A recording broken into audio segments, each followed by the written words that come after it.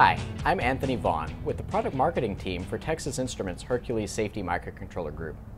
Today, I'm going to introduce and show you how to use HALCoGen, TI's tool for generating initialization and peripheral driver code for Hercules Safety microcontrollers. HALCoGen has been in development at TI for over 8 years and has recently had many new features added to enhance the user experience.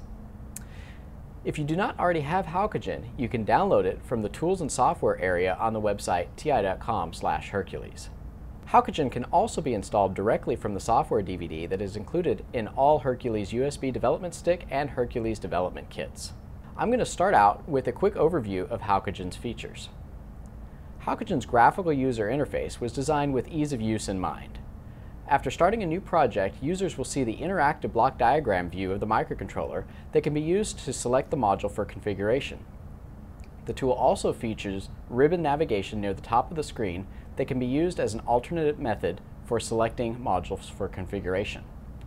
Each peripheral screen contains intuitive diagrams to help the user select their desired options. All communication and PWM peripheral screens feature timing diagrams to assist in configuration of baud rate and duty cycles. There is also an extensive embedded help menu to assist in tool and generated driver usage. HALCoGen also features native support for multiple compilers, including TI's ARM compiler that's integrated into CodeComposer Studio, as well as IAR and ARM's compiler included in the Kyle integrated development environment. Another great feature about HALCoGen is automatic updates. When connected to the internet, the software will periodically check to see if an updated version of HALCoGen is available, and then give the user the option to download and install it. This ensures that users can quickly and easily obtain the latest version of the software to take advantage of driver enhancements and additional device support.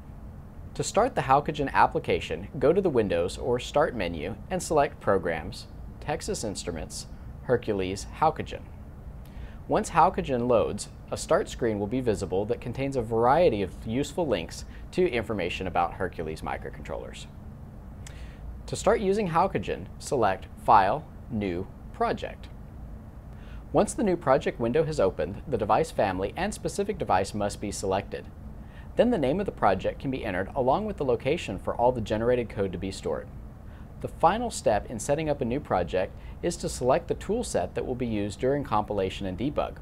The default is the Texas Instruments tools. However, other compilers and tool sets like IAR and Kyle ARM tools can be selected. I will now walk you through the process of starting a new HALCoGen project.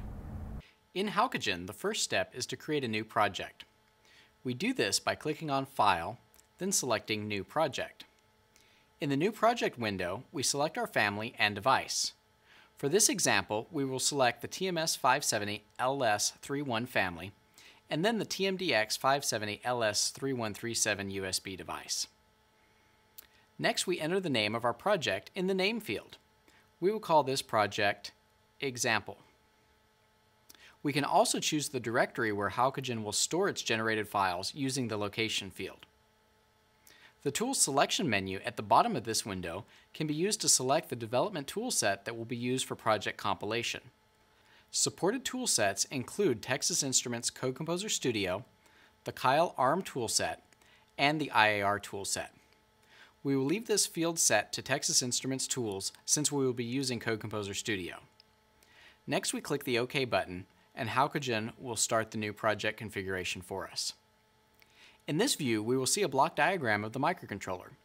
We can navigate through HALCoGen by either using this block diagram or by using the tabs located near the top of the screen. The first configuration step is usually to go to the Driver Enable tab. Here we can select which drivers HALCoGen will create for us. We can select and deselect all drivers by clicking on the box on the right. Then we can individually select the drivers we want to enable. For this example, I will enable the SCI2 driver. The next step in HALCoGen is to configure the specific module driver. To do this, we click on the SCI2 tab, and in the SCI Data Format subtab, we can configure this module. It is currently set up to use a 9600 baud rate, 8 data bit length, and 2 stop bits with no parity. We can easily change any of these settings in HALCoGen to create a customized peripheral driver. The next portion of HALCoGen that I would like to highlight is the integrated help. This window contains additional information that can help you use HALCoGen and its generated code. Inside the Help window, we can see a list of all the generated files that HALCoGen can create. If we click on these files, we can see all of the file dependencies and all of the functions that are included in these files. This Help section also includes information about what needs to be passed to the generated functions. The Help section also includes some examples that you can view. These examples give step-by-step instructions on how to configure HALCoGen and what code will be needed to be entered into the integrated development environment to complete the example. The final step in using HALCoGen is to generate code. To do this, we select File, Generate Code.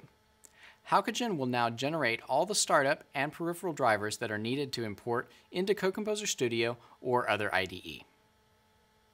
There are a number of online resources available where you can go to get more information about Hercules microcontrollers. The first is the Hercules web pages that are on TI.com.